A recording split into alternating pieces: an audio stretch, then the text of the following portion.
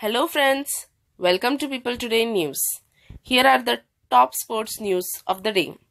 India won its first gold medal in the 18th Asian Games thanks to wrestler Bajrang Punia, who beat Japan's Takatini Daichi 11-8 in the 65 kg category final to win the elusive medal.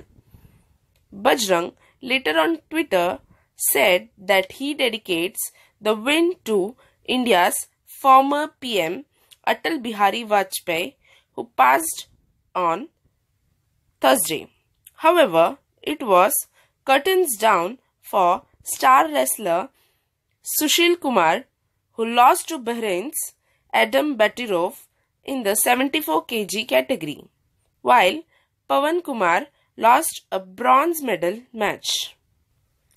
Earlier in the day, shooters Apurvi Chandela and Ravi got India off the mark with a bronze in 10-meter air rifle mixed final.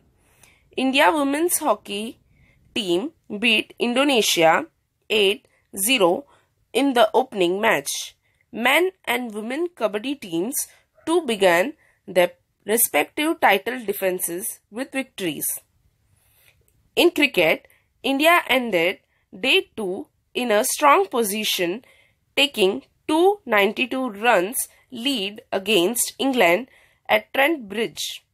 Earlier, India added only 22 runs to the overnight score of 307 for 6 before being bowled out for 329. England got to a good start with a 54-run opening stand between Alastair Cook and Keaton Jennings, but the hosts failed to capitalize thereafter and were bowled out for just 161 thanks to fifer from all-rounder Hardik Pandya. India in reply ended Day 2 on 124 for 2. Hello.